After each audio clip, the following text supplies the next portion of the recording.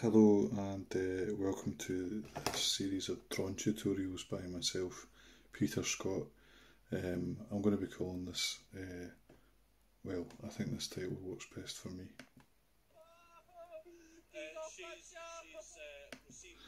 That's ha ha ha, Kiza picture. Over the next few weeks what I'm going to do is use this platform called YouTube, which you may have heard of, as a means to share some drawing practice with you. So I'm going to show you some basic drawings and drawing techniques, some of which my pupils that I've taught in school probably recognise already, but as far as I'm concerned, the way to learn how to draw and to improve your drawing skills is to continue to practice and focus on the same skills over and over again until you feel that you're mastering drawing certain objects. I've decided to keep some of the current situation relevant to what we're doing within the drawings. I went to the supermarket earlier this evening, and to my amazement and surprise I managed to get some of this stuff. So what I'm going to do is I'm going to draw this bottle for this first tutorial. Okay, so I'm going to switch camera angles now, so there should be a wee kind of coming up now. Very exciting. Okay, see you shortly. Just want to point out to start off with the materials that I have here were also sourced from a supermarket this evening. This, as you can see, is lined paper, and this is a cheap pencil, but lined paper and cheap pencils are still things to draw with. So as far as I'm concerned, regardless of what you have to draw with, you can still draw with it. It doesn't matter if it's lined paper, plain paper. Toilet paper is probably not something you want to draw on at this point in time, but also it's not that great for drawing with. Cheap materials are as good as expensive materials. The most important thing is that you're drawing and trying to draw and giving yourself a chance to draw. So as you can see here, what we've got is a plain bit of paper and a pencil, and we have the bottle sitting in front of us, just to remind you of what the bottle looks like. Here it is again. Okay. What you can see when you look at the bottle is how light hits it. When I put it back to where I'm going to draw it, obviously the light's going to hit it differently because of the angle that it's sitting at. How the light hits it at a different angle. Where it in sits will change. The light will change as soon as you place something in a different space. So when you're looking at your bottle and I'm looking at my bottle, we're going to be drawing different things, obviously, because it's in different places, but at the same time, you've got to think about where the light hits the object. You can see you've got that big shiny bit of light sitting there, so if I was to draw this at that angle, I'd have to consider that as well. But we'll come back to tone at a later point, so I'm going to start off with the basic devices, right?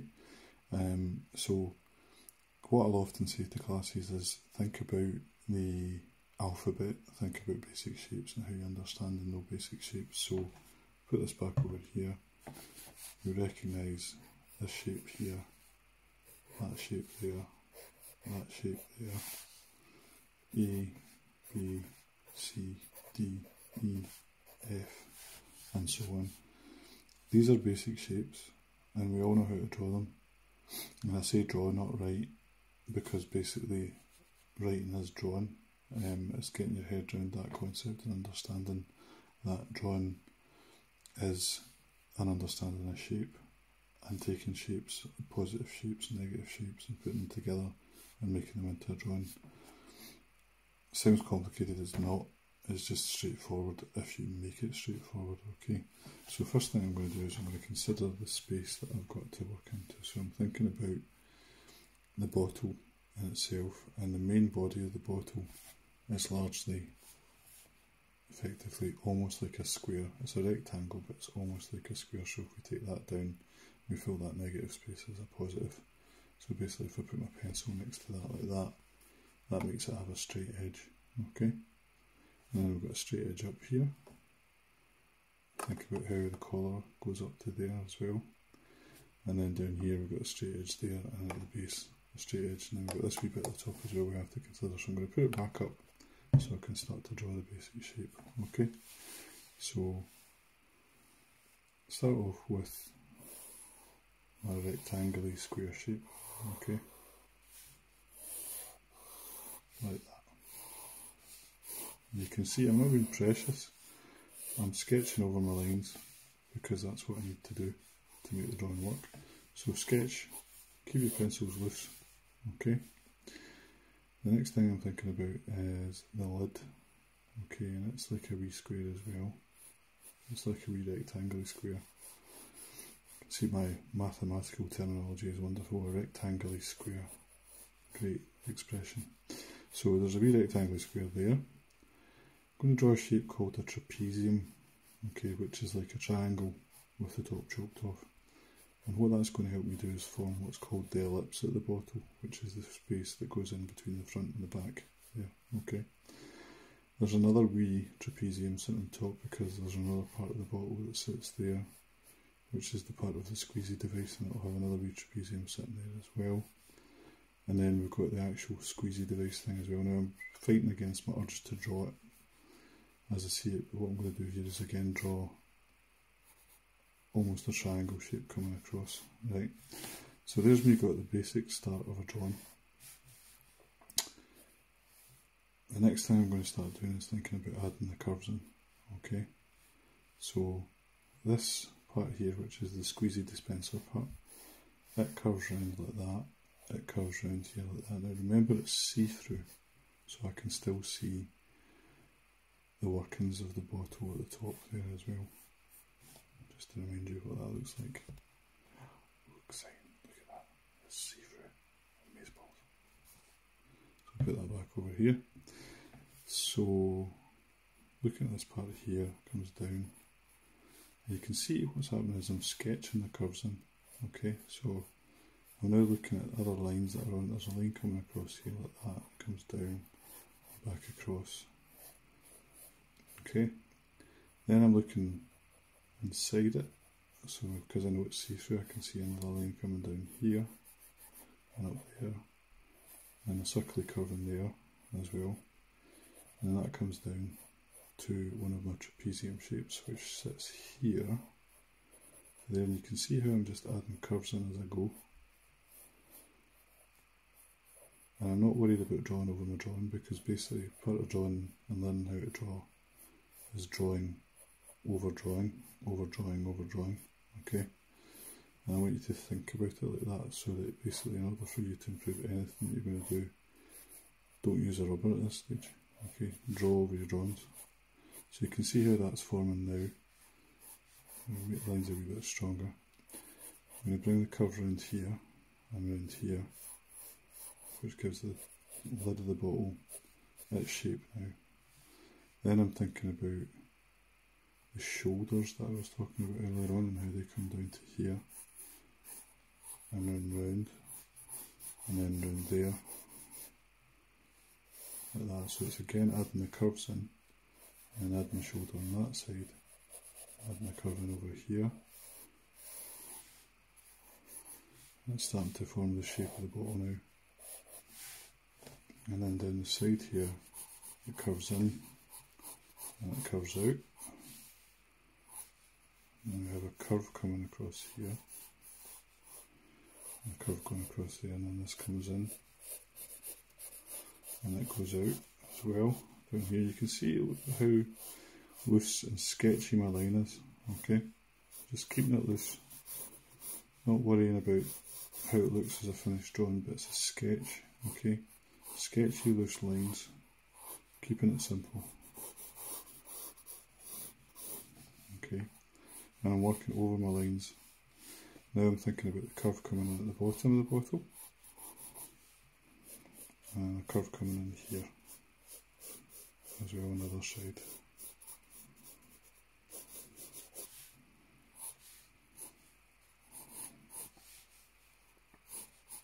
And it curves around the outside here as well, curve down here,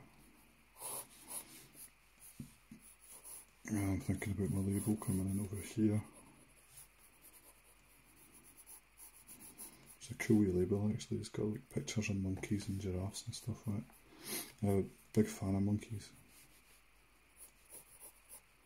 I once saw a pair of monkey trousers in a shop once. I inquired what they were and I was told they were monkey trousers. I didn't actually think that was a thing, but it turns out that it was a costume that was very popular in a part of Italy called Florence for a festival that I have there each year, and that there's a particular type of trousers that people wear called monkey trousers. Yeah, so I'm kind of sketching in where the label sits now as well, and again, if you think about how that works, it's like, again, it's a shape that comes round. I'm using basic shapes to draw in, and then working in more basic shapes in there. The actual design of it is again much more curved. But again, if you use straight lines for curves as well, it makes them easier to draw in.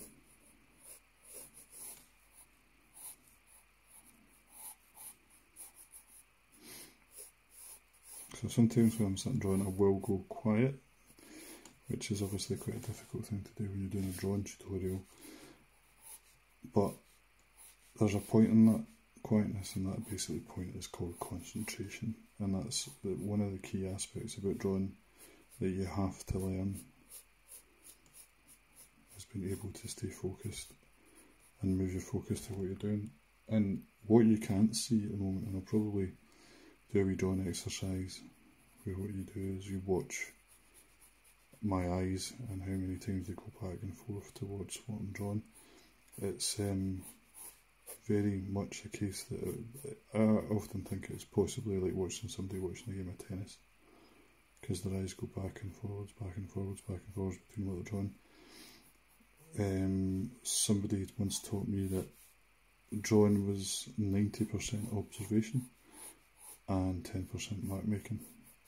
Mark making being the drawing or the sketch that you're making. So you can see I've kind of sketched out the basics of a bottle there. The next part that I would be wanting to consider would be tone, okay, because then that allows me to take these parts of the bottle that I have drawn so far and turn them into tonal parts of the drawing, okay, which is kind of what I'm hinting at this point in time just now. So what we need to do is have a look at the bottle again. We'll have a look at it from where it's sitting at this point. Okay, so I'm going to stop the camera at this point and we'll have another wee moment where we change angles. How exciting, look, there's my hand. It's amazing. Okay, so here's my viewpoint of the bottle. Okay, so as I'm looking at it, basically there's shadows and light hitting it that I'm going to have to draw, and I'm going to have to consider it how that works with what creates the shadows around it. So at the moment my camera is sitting right in front of the bottle, but if I move it out of the way, it will sort of change what kind of light is in the bottle as well. You can see how moving it from different angles, it changes how the lights and the shadows appear in the bottle. Okay, so what I have to do when I'm sitting drawing this is I have to settle on the angle that I'm drawing it from. What I mean by that is I have to consider how I position my head. When I look at it, I have to think about the angle I look at it. If I close one eye, it changes the perspective of it. So if you have a look at the object that you're going to draw and think about if you close one eye, what happens to that particular object, what happens to the light on it, how does it shift, how does it change. So you've got two eyes, you use two eyes and draw with those two eyes. You can half close your eyes to help you see shadows a little bit better, but have a look and think about where the shadows are as they hit the object that you're drawing, okay, and then we'll have a wee look at how we start to apply tone, okay, because again the object that you're looking at is three-dimensional, what you're doing on paper is two-dimensional, okay, so when you're doing something that's two-dimensional you don't have to worry about it being see-through because it's on a bit of paper, okay, so what you're effectively doing is recording shadows and light as you see them. So you're going from 3D to 2D. Okay, so try and remember that. Okay, so I'm going to look at the shoulders of the bottle and I'm going to think about how I draw in the dark and light. So as I'm drawing it, what I'm doing is I'm constantly looking at the object and constantly considering where the dark tones, where the mid tones, where the light tones are. So as I draw these parts in, what I'm thinking in my head is dark tone, dark tone, dark tone. When it gets to this part here, mid tone, mid tone. Over here, light, mid, lighter, and mid. And then also what I'm doing is I'm moving my pencil in a particular direction to try and capture the shape of the object as well. So I'm not just thinking about the tone, but I'm thinking about how the tone creates the shape of the object as well. So as I add each part of tone in, I'm thinking constantly about where I'm drawing, what I'm drawing. So I'm thinking about the shape of the lid. I'm thinking about some of the pattern that's in the lid as well. There's these little ringlets that are underneath. And I've got the lines coming up. There's lots of kind of mid-tones around there. When it comes to the front, there's more lighter tones. You can see how I'm moving my pencil, how it's mark making.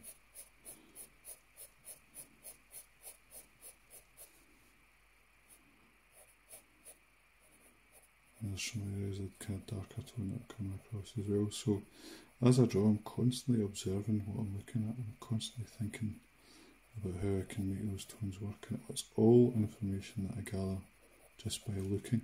Okay. Key part to drawing is looking. I know that sounds really obvious, but the amount of times I watch people when they draw and they don't look at what they're drawing, they just look at the paper. And I just think, like, if you're copying something off a board, again, that's an exercise that I get people to do, is watch how many times somebody looks up and copies off a board. And if you watch what they do, people look up to look at words, to think about what they're copying down. So when you're doing a bit of drawing, and you're looking at an object and you're not thinking about what you're looking at, then how can you possibly, if you're not looking at it, consider that your drawing's ever going to be accurate? So you have to constantly look. Okay? Always look. Okay, so I'm considering the tone around the neck of the dispenser part. I'm thinking about the shape of that, I'm drawing that back in. You can see how I'm moving my pencil, it's curved because it's curved. I'm moving it in the way like that because it goes in towards the centre of the circle and then it comes out around that side as well. So constantly thinking about the shape.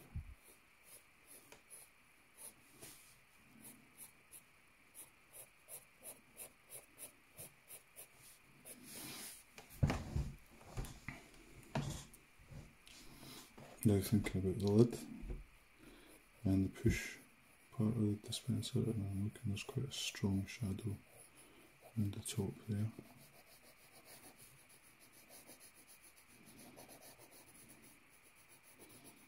And I'm bringing that across here. Got that wee circly bit there. And it's got some light. So I'm going to put a wee bit in there as well. And then just create a little bit of dark tone coming in.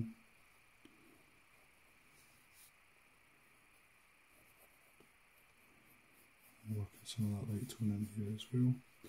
Very soon I'm going to take a rubber into it. Okay, now again, one of the things that I want you to realise about what rubber does, a rubber is a drawing device. It's not for making mistakes go away. Okay, it's a drawing device, so you use it to draw with.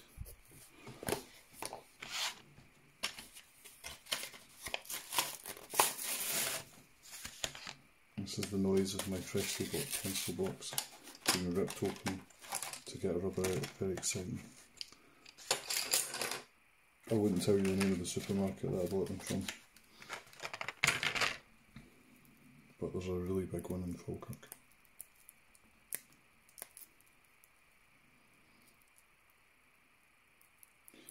So as you can see, what I've started doing is applying the shadow to the neck of the bottle and to the top of the bottle, to the dispenser. What I'm going to do with the rubber basically you start to lift some of the lighter parts out again and work some of the shadows back in. Drawing should always be something that continuously develops through working parts in, taking parts out, working parts in, taking parts out. It's just a case of you learning how to master what you're doing each time as you do it.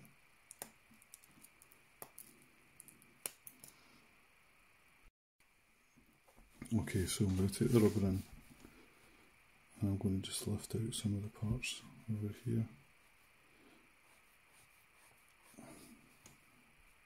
And what I'm doing with it is drawing with it as well. Okay, so I like this kind of corner edge that it's got on it, so I'm drawing in just some of the lighter parts that I can see. Again, what I'll probably do is go back in with the pencil at some point and just lift some of the dark tones back in again.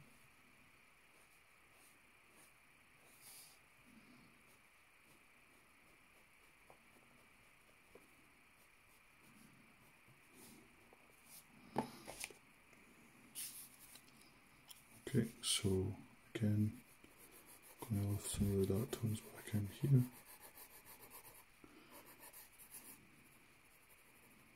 Mid-tone going across the middle there as well.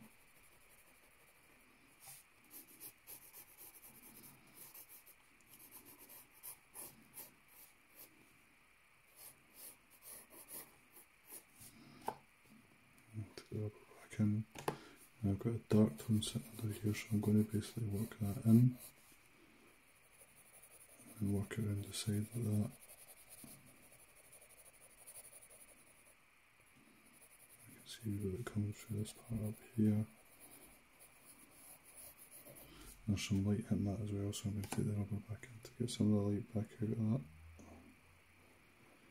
And what the rubber does as well, it kind of blends some of the aspects of the drawing quite nicely. So I'm going to make that all lighter again still.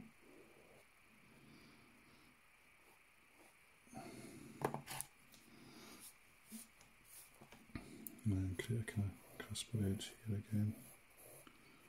You can see I'm just kind of working parts of it in, working it back in, until I'm kind of happy with how it looks.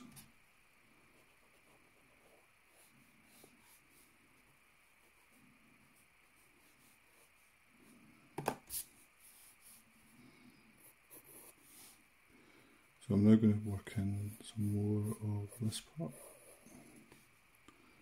which is the top of the lid again. It's got a lot of light hitting it. I'll bring these straight lines down again. So basically with the straight lines, there's loads of them, tons of them on that bottle. I'm not going to draw them all accurately, I'm just going to stylize that part, okay, because it makes it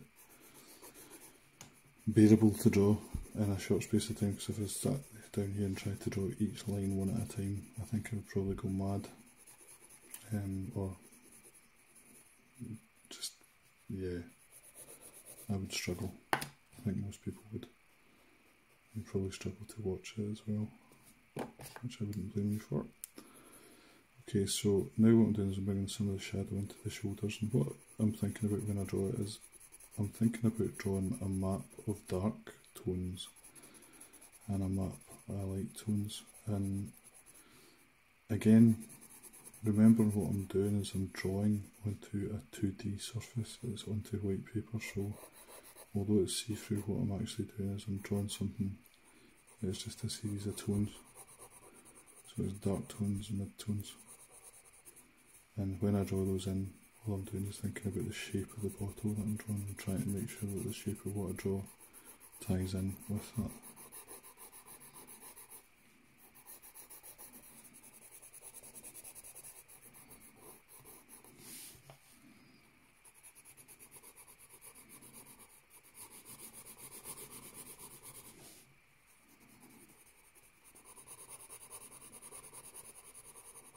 So at the moment what I'm doing is really just focusing in on the dark tones that I can see in the bottle.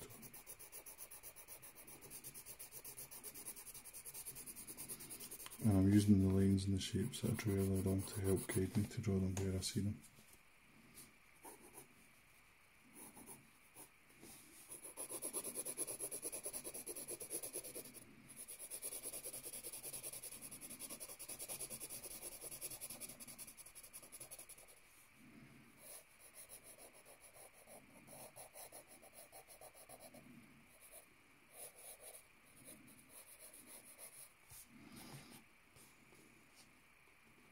And I'm just taking the rubber back in just to lift a couple of tones out. And build them back in again.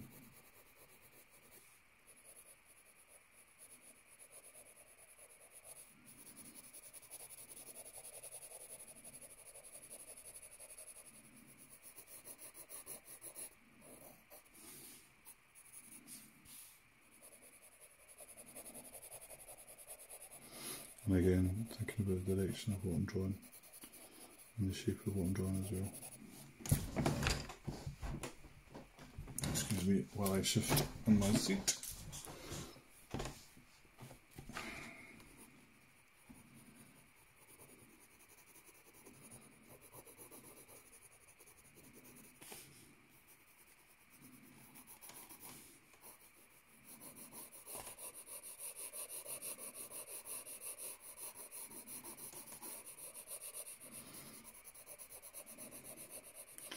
So again, what I'm doing is I'm kind of moving towards the lighter tone here. There's still more dark tones in there, but what I'm thinking about is just trying to bring a few of the lighter tones in, just to give it more variation.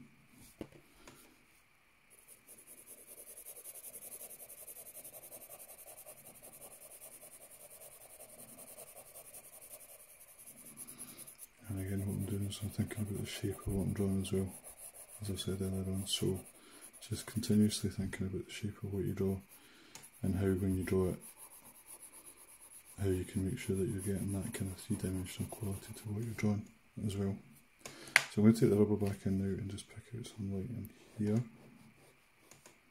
And behind here again, just lighten that up a little bit, or maybe work some more dark back into that to pull it back. But I just have to recognise where my light tones are hitting and some of my dark tones are.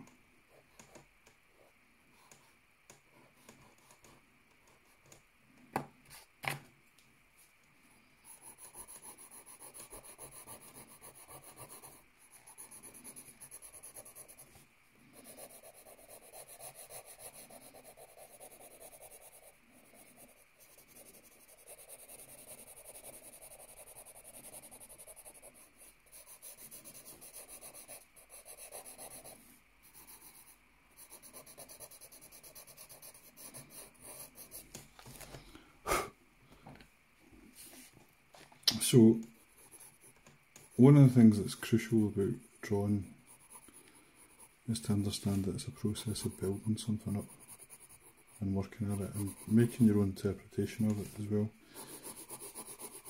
I know for a fact that there's people who'll approach their way of drawing differently than how I'm approaching this just now. But effectively, this is a process that I find is quite easy as a means to start a drawing. You start off with basic shapes, start building up tone gradually, knowing what you understand, looking and finding dark tones and drawing the dark tones. A lot of people when they draw, that I teach when they're maybe in first and second year, struggle to draw in as heavily dark as I've gone in because they can't see how dark it is. But it is dark because it's got dark shadows in it, so there are dark shadows and there are light shadows. So treat your paper as the lightest part by all means, but then also think about how dark you have to go to create that kind of contrast and shadow that gives something a three-dimensional quality. And that's kind of what you're looking for in your drawing, is kind of tricking people to see something that looks three-dimensional.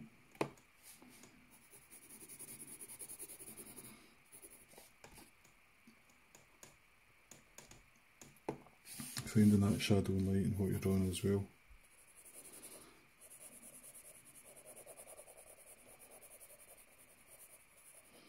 Now this is just a quick sketch.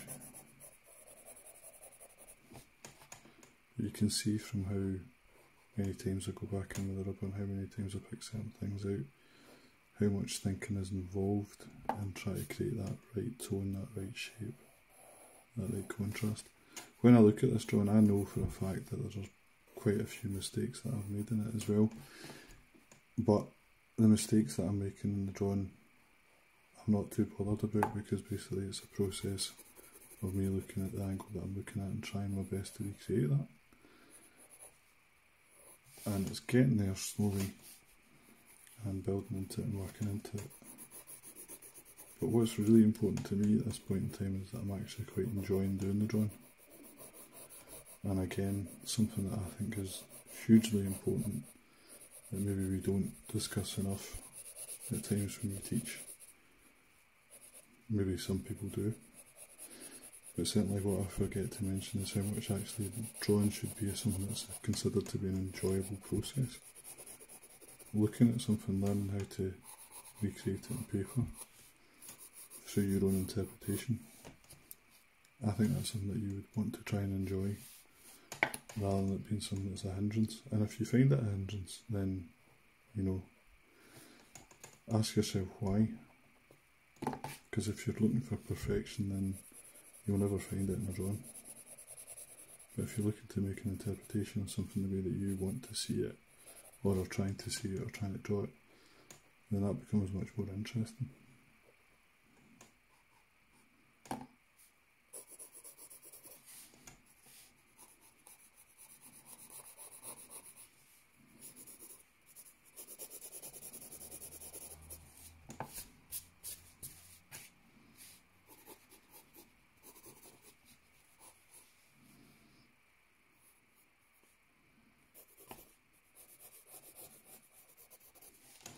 So that's the start of my bottle drawing.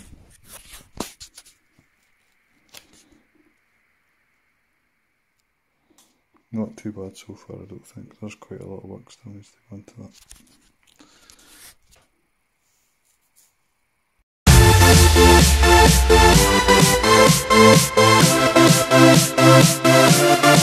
that.